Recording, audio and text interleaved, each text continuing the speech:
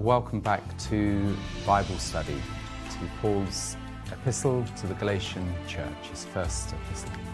Welcome back to John, welcome Derek, and I was going to crack a joke, but I thought it would completely confuse the viewers, and I was going to say, well, it's so good that we're able to start a new chapter, and can we read from chapter 3, verse 1. I don't know how many weeks. I thought it was a record, the number of weeks we spent in chapter 2, but that says nothing compared to chapter 3 of Romans. And we are now getting, I think this will be the final. I don't never say never, because Derek might correct me. But we are going to read from verse 26 of chapter 3. John's going to read it up to verse 7 of chapter 4. Yeah, that's right. Galatians chapter 3, starting at verse 26. For you are all sons of God through faith in Christ Jesus. For as many of you as were baptized into Christ have put on Christ. There is neither Jew nor Greek, there is neither slave nor free, there's neither male nor female, for you are all one in Christ Jesus. And if you are Christ's, then you are Abraham's seed and heirs according to the promise. Now I say that the heir, as long as he is a child, does not differ at all from a slave, though he is master of all, but is under guardians and stewards until the time appointed by the Father. Even so we, when we were children, were in bondage under the elements of the world. But when the fullness of the time had come, God sent forth his Son, born of a woman, born under the law, to redeem those who were under the law, that we might receive the adoption as sons. And because you are sons, God has sent forth the Spirit of his Son into your hearts, crying out, Abba, Father. Therefore you are no longer a slave, but a son, and if a son, then an heir of God through Christ. Thank you. Derek. Lord, thank you for being with us now as we come for your word. We ask you, Holy Spirit, to be our teacher, to illuminate the word of God to us, to make it come alive and real to us, that we might live it and enjoy it, Lord, in our life. Thank you for opening every heart and, Lord, revealing your truth to us and blessing each person who hears. In Jesus' name, amen. Amen. Amen. I've got ringing in my ear a chorus from the 1970s. So that everything I do becomes the thing that pleases you. Abba, Father, I would be a son indeed. And I think it fits. You know, it's not the law, but it's so that everything I do becomes the thing that pleases you. Abba, Father, I would be a son indeed. And that's what a son should want to do. Yes. A child of God should want to do, is to please him. Yeah. It's not because you must do it, because I've given you, you know, whatever, a disciplinarian upbringing, and you must do it because this is the law. You know, and you get disciplined and punished and smacked on the way. It's as when you become a son, you want to please your father. This word son really means a grown-up son. Yeah. Who is like his father. Yeah. And I think in the Hebrew, it's to be a son of is to have that the nature of. Yeah. And so, growing up, of course, we need that external controls. Yeah. But there comes a point where we grow up, where we have the reality in us. Yeah. And now we don't need the external controls anymore. And that's called sonship. It's the word huios, just before, which is grown-up son. That was what we had at the end of last week. And I've just remembered that at the end of last week, John wanted, and you said, oh, we don't have time to go into it. And it was in the last minutes. Yes. And so I then jumped in with the huios, you know, to finish off the Bible study, but just to give you that chance. Well, in the intervening period, I've answered the question I was going to ask, and it actually would be disruptive for me to say it now. So thank you for the opportunity. Oh, right. But I don't need to say it. Oh, well, that settles that. Okay. Because I didn't want to feel that I Bless just you. sort of, Bless you, I appreciate it. Carried on with Derek, and, you know, and everyone would be thinking. Well, it was like a trailer. I will mention it, but it's no longer a question that you need to answer. But because others at home might have been go asking through the the same process question, then. and that's that we're going into great detail how the law disciplines and constrains and prepares for the coming faith in Christ. But that's all very well if you've been brought up under the law, if you've been brought up under the sacrificial law, if you've had to take your sheep or your goat to the temple and lay hands on it and have your sins transferred. If you haven't been brought up in that culture, as the Gentile Galatians, the members of the church who were Gentile, then they've not been trained or constrained in that same way. And really we're talking about behavioural issues, you know, the behaviour that comes from being under the law. But that was the question I had. It was all very well addressing what the law does, but only the Jewish members of the Galatian church had experienced that. Yeah. The Gentile members had not, so how do we deal with that? But then, of course, I realised that Galatians goes on in chapters 5 and 6 in particular, talking about behaviour. So Paul covers it. Paul, obviously, of course, is well aware of that problem and goes on to deal with it once he's dealt with the religious Jewish aspect. Yeah. Thank you so much. And the religious Jewish aspect, because, of course, they were trying to bring the Gentile members under that same thing. So they would have got some benefit from this letter as well. Thank you. You got me off the hook, you see, John, because I'll have letters coming in. Oh, yes. Tim, you're not allowing John you would. to say what he wanted to say at the end of the previous week. Yes. I want to make the point, that's a good point. Yeah. I want to make the point that actually doesn't happen. That although you can't see it on camera, we communicate with each other here in this studio. If I've got something I desperately say, I will say it. But, you know, it's all very well saying that we all have equal time. But hey, this is the Lord's show. That's right. And Derek has particular gifts, which I get blessed by. I'm quite happy to hear him expounding. Same here. And if I've got something to say, I'll catch your eye. Exactly. It's not a case of, we don't have to have a third of the time each. Oh, you're really so grown up, John. But while we're on the subject of being grown up, let's talk about the togas. You know, when they come into sonship, the huigas. Yes, and it talks about adoption later on. Yeah. But yes, there would come a time when the father would acknowledge that my son now is grown up. He doesn't need to have this. He's been talking about this tutor, this pedagogos, this disciplinarian governing his life, which is the role that the law takes.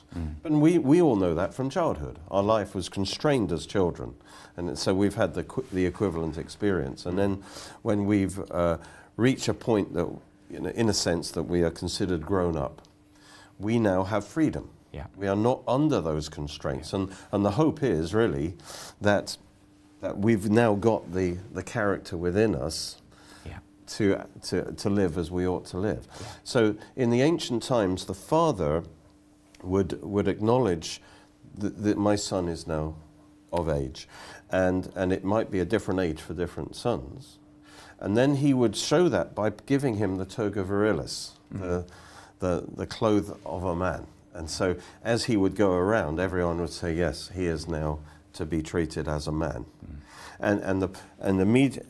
From before, Paul has been saying, you know, now that faith in Christ has come, we're no longer under a tutor. We're not under the law as a way of externally controlling our life, because we should be fulfilling that requirement. It's very interesting that it was different ages for different sons. So the important thing isn't that you've followed a system which is very much the education system that we have.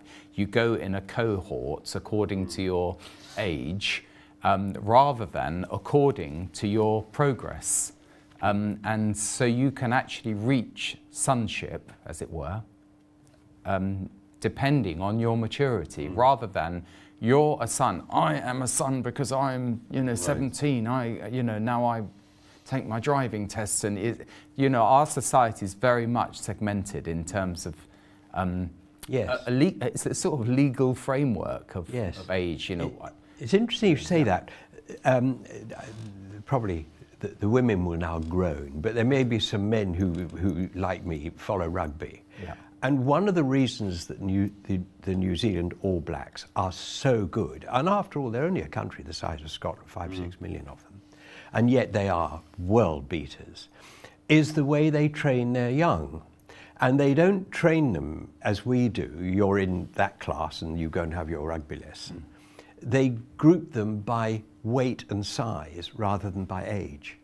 And that way you don't get the big ones flattening the little ones. And it's one of the reasons. There's also a spiritual reason with a haka and everything that they dominate, which is not so attractive. No.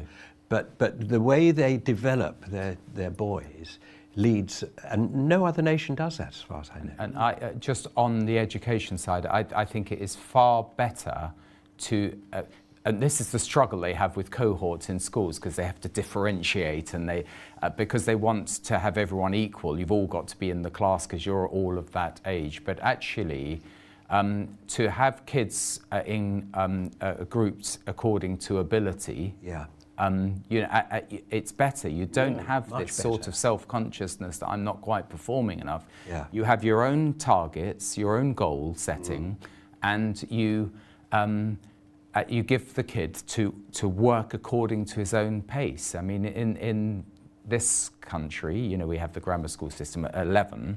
I mean, it's not much left of it, but in Kent, where I come from, 11, you are basically selected out at that one snapshot in time. But all kids learn, grow up in different ways, at different speeds, and mature at different ages, grow fat or thin or tall or, short at different times. And there's something a little bit mechanical about saying, right, this is the factory of education, and we're just going to churn out and stamp out sausages or whatever and then push them out into society. It's not.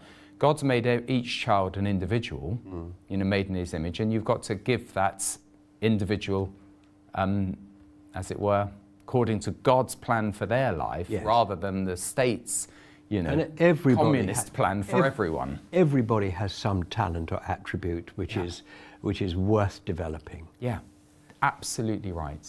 And just to force them through one stereotype, as it were. Anyway, so we all get to the point of becoming a son or daughter of God. In the analogy, it's in Christ, for you through faith.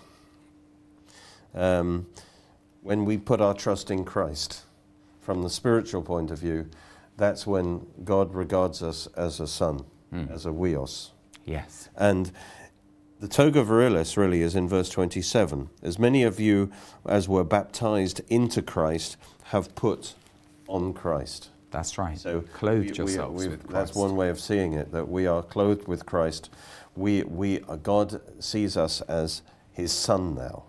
In other words, that we don't need this external law to control our behavior and the threat of punishments and so on. We are now accepted and treated as sons, and we are expected to live out the righteousness of God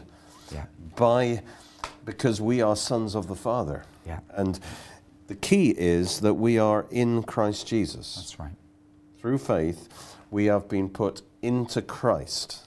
And remember, this connects us now with what he's saying before, that the blessing of Abraham was received by Christ.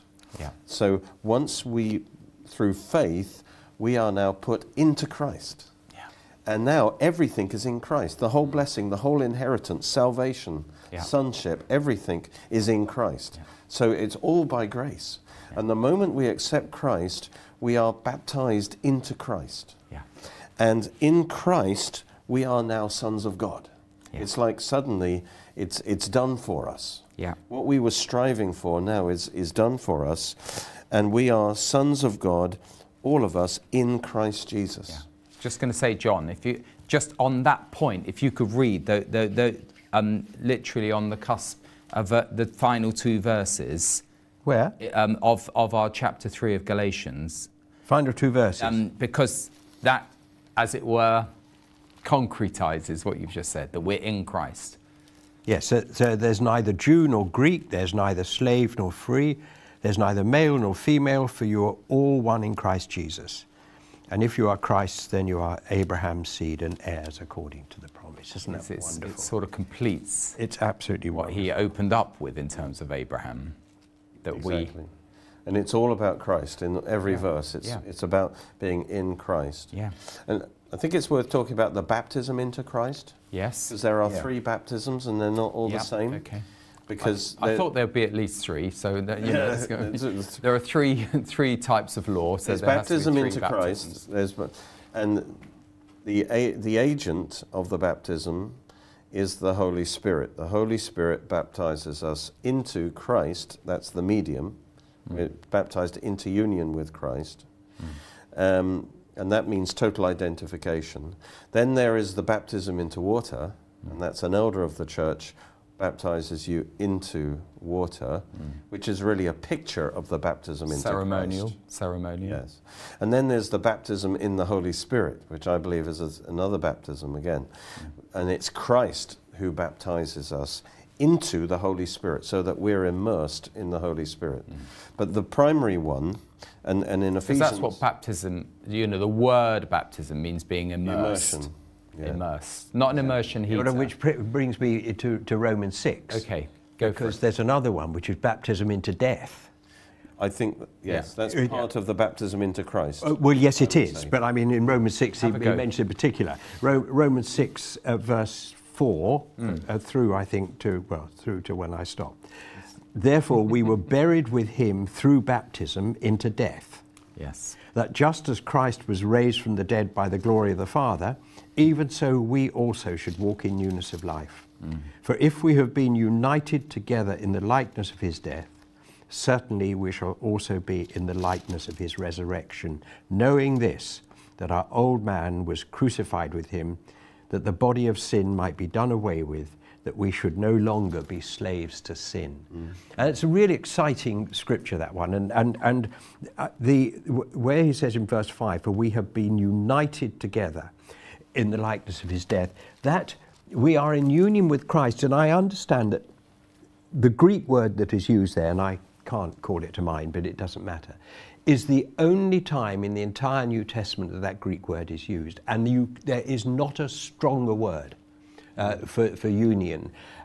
It is so strong that if you were conjoined twins, it would be impossible for a surgeon to separate you. That's how strong that union and how close it is. It is inseparable. Wow. That's really what I'm getting to. Absolutely inseparable. So you can't lose your salvation. Nothing can separate you from the love of God once you're in there.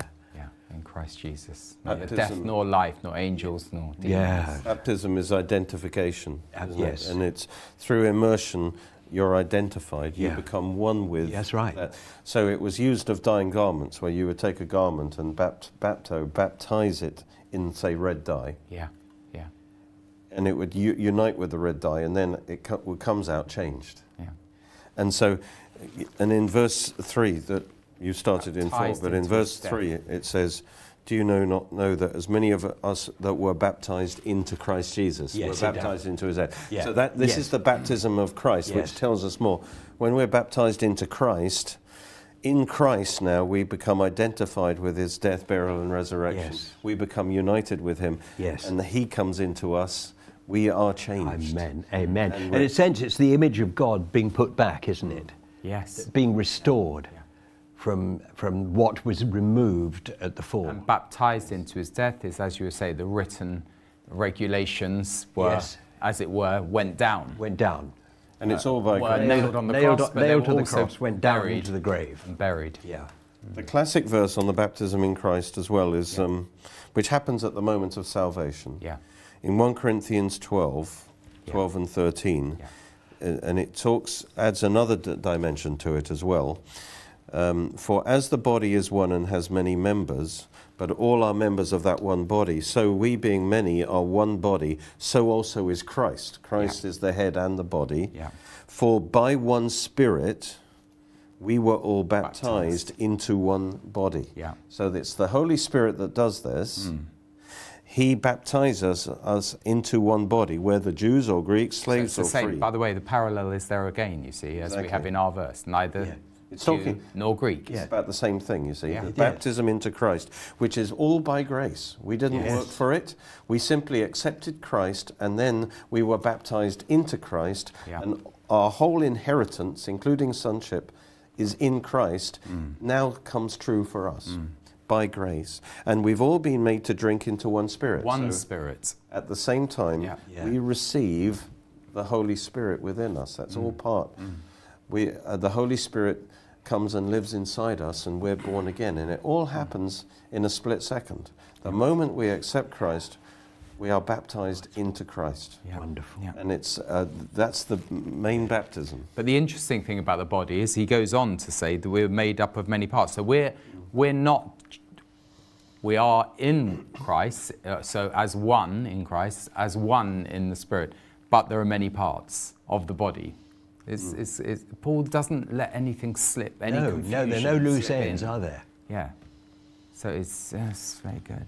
And we're united to Christ. Yeah. And we have put on Christ. Yeah. And now God treats us as sons. He expects us now to because we have His Spirit within us, to actually live by the Spirit, and not by some we don't do what we do because somebody is going to punish us if we don't do it. That's It flows out of our heart. It's interesting that chapter in Romans starts, Romans 6, about should we go on sinning? Yes. So he's using Yes. You explain it, John, because it comes in what you read about being baptized into his, Let me just go his back. death was an argument against going on sinning. In one sense, it's creating the new order, as it were, which is what I started with my song at the beginning. That How it's can not you even think that way? Because you've been changed. That's not pleasing to the Father. Yeah. That's some, you see, would say, well, because the previous chapter is all about grace, you see. Yeah. Then Paul just steps back and says, well, don't think that you can just go on sinning there. We're all under grace. Yes and no. I mean, this was the verses that the Lord used to open my eyes to grace. I mean, no way I would have intellectualized this. Yeah. It was just boom, and it was there. It's in a sense, although it's a warning, it's a rhetorical question. It's impossible, because if you understand, forget the flesh. Forget the flesh. It's got nothing to do with the flesh. It's got to do with the new man in Christ. The flesh will get up to all sorts of things that the new man doesn't approve of. But the Lord sees the new man. You are clothed in a robe of righteousness. You are endowed with the Holy Spirit. You are, the Lord looks at you and sees his son. He looks at you and he sees Tim. You're not a clone, but he sees Christ's righteousness in you, because you are clothed in his imputed righteousness. So the new man never sins. Whatever the flesh gets up to, it doesn't. Yeah. This is grace. So that's rhetorical. Just explain that again, the first verse. Read it out so that people know what you're talking about. Yeah. What shall we say then? Is there a problem here? Because could there be a problem? I've been talking about grace here. Could there be a problem? What shall we say then? Shall we continue in sin that grace may abound? Certainly not. Certainly not. Because it's impossible.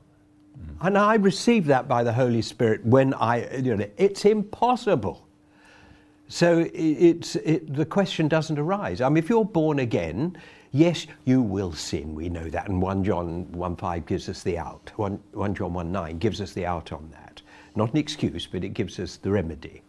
But you will no longer have the desire to sin, voraciously, if you like, because you have new appetites, you have new desires, you're changed, you're a new creature. You're a new man yes, in Christ sure, some of the Jesus. old man's still clinging on for dear life. and over the period of sanctification in this life, we'll gradually deal with that to a greater or lesser extent. But the new man cannot sin. Yeah. It's impossible. As we'll read in chapter 4, this new man, this man who has God in his spirit and the Holy Spirit in his spirit, who's crying out, Abba, Father. How can that person possibly sin? Yeah. Yeah. We need to separate the old man from the new man, but recognize that the old man is still about, and he will mislead us and lead us astray. The new man cannot sin because he's clothed in the righteousness of Christ. So how can he? It's a complete contradiction. Yeah. Well done. Thank you. I'm pleased that we drew into that. Great. And you didn't even jump in. I had to not only catch your eye, I had to drag it out. So, so we're still in chapter 3, but we're nearly. We're almost there. Almost there. Yeah, and there's one interesting thing here. It says, neither Jew, Greek, slave free, male, female. For you are all one in Christ Jesus. And the word for one here is literally one person. It seems a strange thing, but he is saying we are one entity in Christ Jesus. And of course, in verse 16, he had said that that the seed, Abraham and his seed were the promise made. He doesn't say as seeds, but he says of one seed. So there is one seed called Christ. Yeah. And when we were baptized into Christ, we became part of the body of Christ. Yeah. We became part of Christ, if you understand me correctly. We've become part of the body of Christ, but it's just one seed. Yeah. Christ and his body. And it's to Abraham and his seed, Christ, which includes us, that the promises are made. So we automatically, the moment we're put in Christ, we automatically inherit the whole blessing of Abraham. It's all ours. Because we're in Christ, not because of our works, because we are in Christ, we inherit it by grace through faith. And we are all equal in that. Whether you're male, female, whatever your social status is, whatever your racial profile is, it makes no difference as far as God's concerned. Of course, from a human point of view, there are these differences. They're real. But as far as God's concerned, we're all equal in Christ. These differences don't matter. They don't matter to God. He treats us all equally. We are all equally part of the body of Christ. So for me, there's two aspects to God treating us equally. He says God doesn't show favoritism. All those who sin under the law will be judged by the law. All those who sin apart from the law will perish apart from the law. So there is this incredible, I mean, it wasn't invented in the modern progressive world, was it, equality? It's just so clear in the scripture. There's an equality in terms of judgment, and there's an equality in terms of salvation. Yeah. It's absolutely impartial. Yeah. We're all equally important to God. We all have equal access to God. We all have the same inheritance of salvation. Yeah. How wonderful is that? Praise God. Yeah, it's absolutely wonderful. And when it says Jew and Greek, sometimes it says Jew and Gentile, I assume that it basically means the same thing. It's just that he's sort of writing, I suppose he's writing the whole of Galatians in Greek, so he's probably got that in his head. That, he says the Greeks are as the Gentiles. a representative of the Gentiles. The Gentile, Because in the Greek world, they were the Gentiles, as it were. I mean, we weren't talking about Africans and Indians and It's Chinese. a figure of speech in a way, where you use a particular race to represent the Gentiles. That's good. Yeah. And those are the three main divisions in society, isn't it? It's the racial division, the sexual division, and the status division. Yes. And he is saying, whatever divide men up, as far as being in Christ, those things are not important. Of course, we're still male. It's really important, by the way. Yes, we're still male and female. But it is so important because most of what's written in the scriptures is in the male gender. We've just been talking about sons, we've been talking about the man, new man in Christ.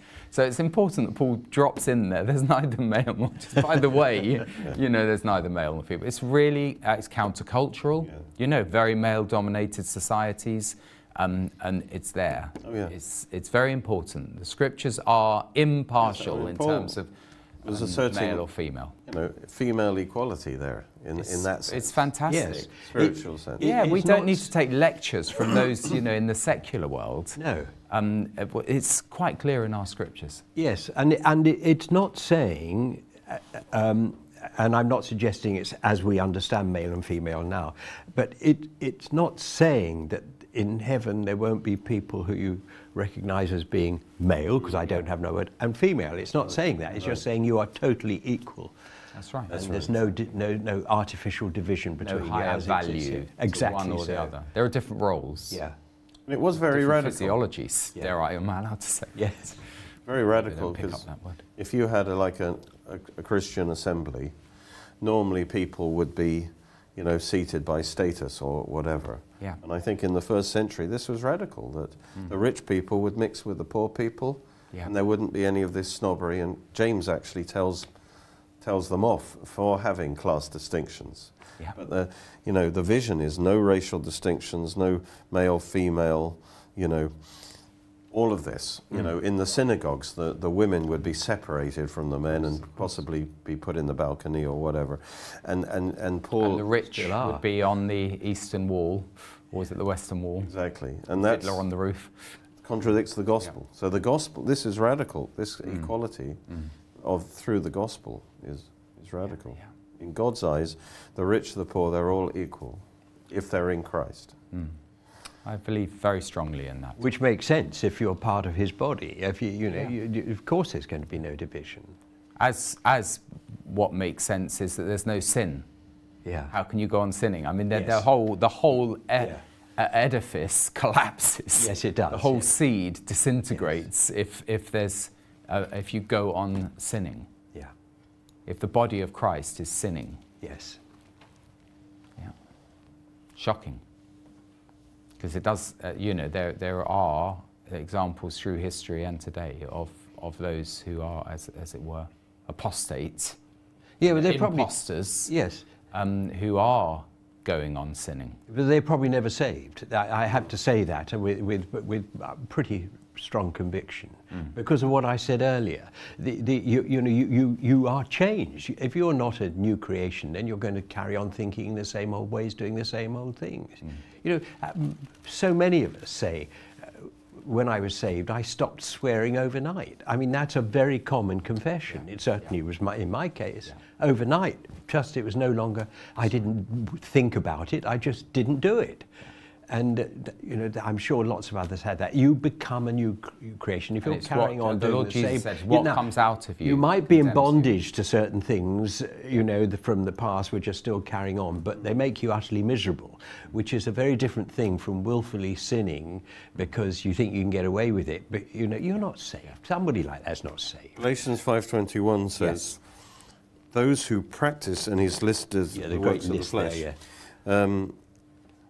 And I said, I warned you beforehand, those who practice such things doesn't mean you don't occasionally mess up, But if you practice it as a lifestyle, you've embraced it as your lifestyle, those who practice such things will not inherit the kingdom of God. Now, I thought, well, that means you won't rule and reign with Christ. But when I think about it, he's very clear that those who inherit are the sons. Sons inherit. Yeah. And I think it's saying these people are not saved. I think so too. They will not inherit the kingdom. No, they're not saved. They're not sons. Okay. And that they show it by how they live. Lots of them in Christendom. Yeah, that's right, absolutely. Chapter 4, we try not to skip 29. it. Verse 29, okay, we won't skip verse 29. It's important. Very Because I could have said, so we've just reached 5:21. Let's read chapter 5, verse 22. But over to you, Derek. Well, if we just wrap up, finish off his argument. You're my tutor. You're leading me up until chapper 4. There you go. And then you'll and then I won't need you anymore as my tutor, because you were my tutor for chapter 3. We'll set you free, that's right. And if you are Christ, so that's another way of saying you are Christ, because we're in the body, we're under the headship of Christ. Yeah. So I do say that to receive Christ, you have to, in some sense, receive him as your Lord. Yes. You're under his headship. And now you are Christ's. You actually belong to Christ. He purchased you with his blood. He does say that, yeah. And so you are Christ. And we're slaves to Christ, you see. Yeah. We're no longer slaves to sin, but we're slaves to Christ. So we come out of that sort of confinement within sin. We've come into a new confinement. We belong to Christ. Yeah. Yes. And By choice. yes, Yeah. by choice. Yeah. Praise God. And it's a good choice. Because then you are Abraham's seed. So he's wrapping this up now. Yeah. He's saying, if you are Christ's, if you are in Christ, you are in the seed. You are the seed in Christ. And so you are Abraham's seed. So that's how you inherit the blessing of Abraham. Exactly. Not by physical descent, but because you are now in Christ, in the seed, and in the seed of Abraham. And so you inherit everything that was promised to Abraham, that blessing. Yeah. You inherit it by faith. Praise God. You are... It's a pity the camera sometimes isn't just showing John. The point that Derek says with these wonderful truths, and John is just there saying, absolutely glorying in the truth. It's nice. It's nice for me. The viewers don't always see what I see, which is a wonderful image of John enjoying the truth. Yeah, it is. It's wonderful. And so, yeah, that he concludes that now by saying you are Abraham's seed, and because you're Abraham's seed, you are heirs. Yeah. You inherit the promise. The heirs according to the promise. So that blessing that was promised, that actually includes justification, salvation, the new birth, sonship, you know, you name it. Yeah. The promise is inherited. Yeah. Because we are now in Christ. Yeah. What I absolutely love. Amen. All by grace. Yeah. Praise God, as you would say. What I absolutely love, I love verse 1 of chapter 4. Not just that we finally arrived there, but you know, from reading it many times. What I'm saying is, as long as as long as the heir is a child, he is no different from a slave, although he owns the whole estate. Yeah, it's no different. We are slaves. It's an interesting juxtaposition that we're heirs, but we're also slaves. Potential heirs. But the difference between an heir and a slave is that we own the whole estate as an heir. Which means you'll probably be worsely, or you'll be badly beaten by the tutor, because he's very jealous of you. Because he's a slave himself. I know that I've read it from the NIV. I know there's probably a better rendition of it, but it's an amazing thing to be. It's a bit like, no, it reminds me, and you'll relate to this, because my father was in the army, and also my cousin was in the army. So he went to Sandhurst, and as did my cousin, and I went to the Sandhurst passing out ceremony, and it was so interesting because for those year or 2 years, I can't remember now, they were under the sergeant major. Yes. You know, these young men, they were under the strict control of the sergeant major, who obviously probably gave them a hard time, and you could see that. But when they passed out, immediately now the sergeant major is you know, saluting them, and now they are over that. That's right. And it's like the law again. They were under the law, but now they've grown up. They've come to sonship, if you like. Yeah. They are no longer under that law, and it's a total, immediate change of rules. No gentle transition. Yeah. Suddenly now they are not under the law of the sergeant major. Yeah. In fact, the sergeant major is, you know, deferring to them. Yeah. Amen. That just came to me there. But outwardly deferring. John, you know all about this.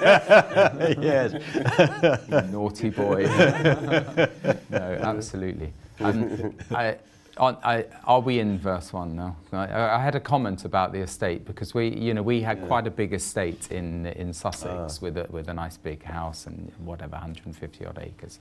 And there's a classic line, because my dad saw that everything that he had was for the Lord, and he eventually gave this wonderful property to be used into a Christian trust, and gave it away for Christian use. But in the gardens is the gardener, and someone comes up and says, what a magnificent building, you know, who owns it? And the gardener says, the Lord. Lord who? Yeah. You know, anyway, that's my little anecdote for the day. Are we in verse 1 of chapter 4? Yes, and but we need to understand that the chapter break is probably good. Yes. Paul, in a sense, now he's reached a climax at the end of chapter 3. Yeah. But now he's kind of going back. Yeah. and saying it again in a different way. Yeah. But in order to make an appeal to these Galatians, Yeah. you know, what do you think you're doing? You know, but he is in a way backtracking and making some of the same points again in a different way. Yeah. I think when it says the heir, we have to kind of, from the context, say it's the potential heir. Yeah. The potential heir. Yeah. If that boy becomes a son, you know, that is true. He That's could true. become wayward. I mean, he could That's right. go off the rails, Yeah. and the father will never say, I acknowledge him as my son. That's right. And he represents me now. Yeah. That may not happen. So this is a potential heir.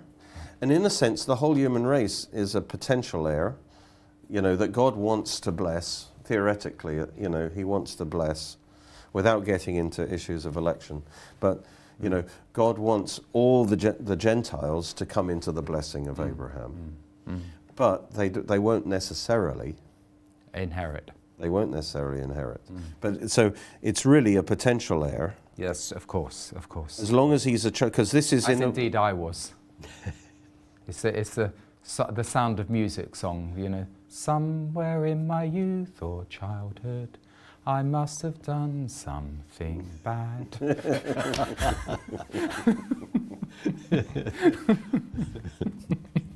Carry on.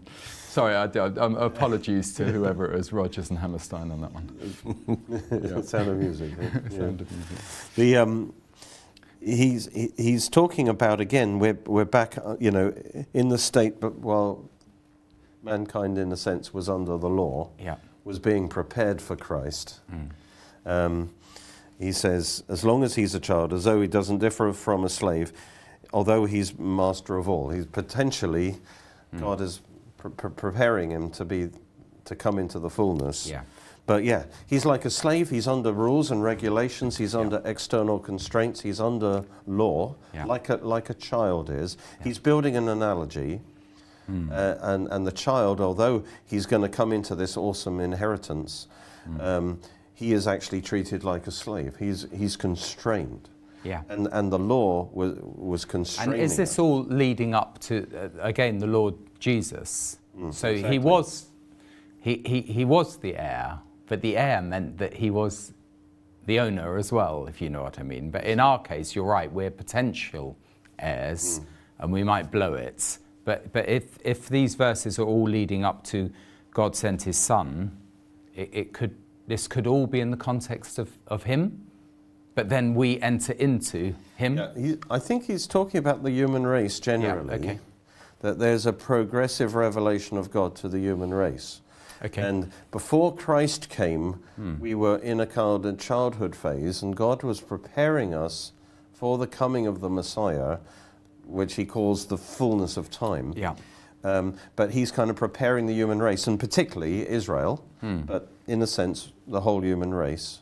Because I was just thinking if those first two verses could relate to the Lord when he had been made in human form, and you know he was growing up as a child, and he was subject to guardians, you know, until the time set by his father. Because the Lord spoke about the time. You know, it's not the time. In a vague way. The father. So in a vague way, good. Well, that's why we have Bible study, to clarify my vagueness. No. No, it's good. No, you're right. He was, I don't think so. No. Actually, because he was a weos. Of course he was. You know, and he operated. I mean, as soon, a you know, mature 12 son. years old, he was in the temple, wasn't he? So I think it's talking about Debating with the it's talking about rabbis. unsaved humanity as a whole. I would Got say. it. Got it. Yeah, but he was still under law. He put himself Yes. under law. Yes. Yeah. And of course, as he grew up and he had to learn to, I know all sorts of stories about him coming out saying hallelujah, but perhaps they did.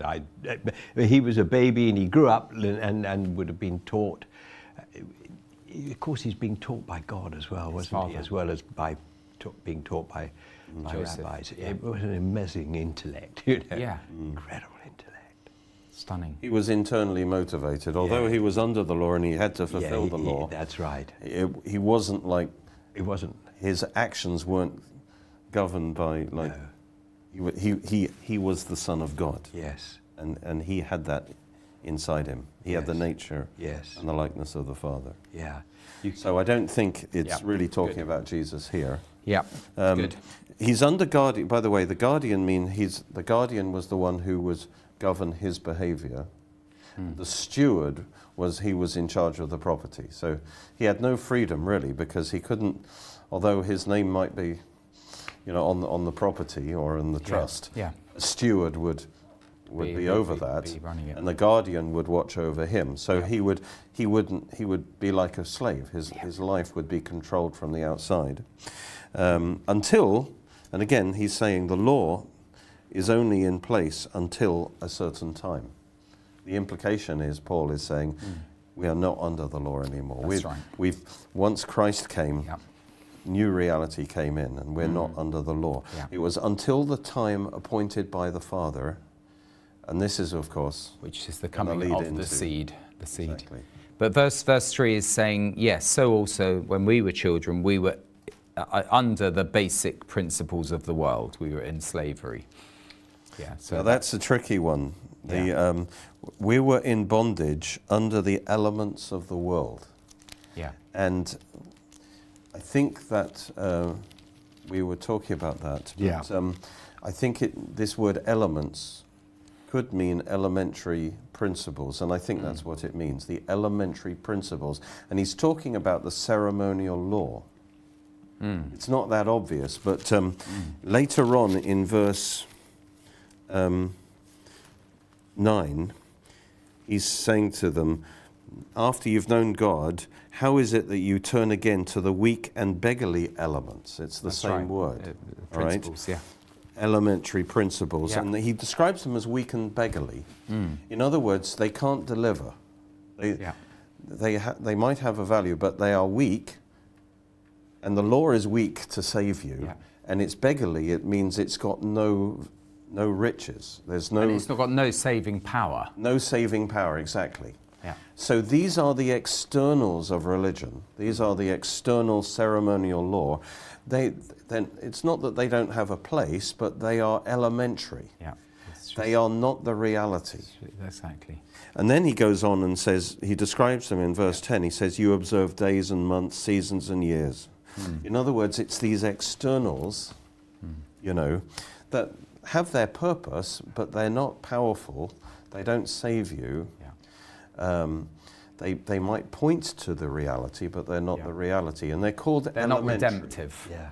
Because he uses the word, because I'm skipping a little bit. Verse 5, then he talks about receiving the full rights of sons because you're redeemed. Yes. So you're not a true son until you're redeemed. You're just, as it were, in the framework of these basic principles and elements. So yes, it's the elements of the world. It's kind of the element. If a Jewish boy, for example, would grow up with all these rules and traditions, and he would learn to keep them, and it's the cosmos, the world order that he lived up under, the traditions, and which he learnt, and that structured his life. You know what I mean? And he was in bondage, and it's like children on bondage to that.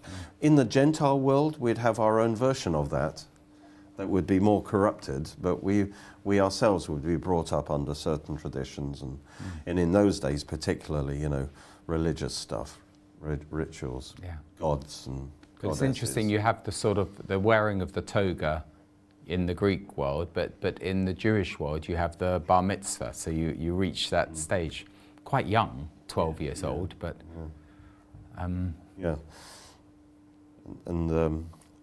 it's preparation for life ahead. I was thinking, this idea of elementary principles, it's like when you learn anything.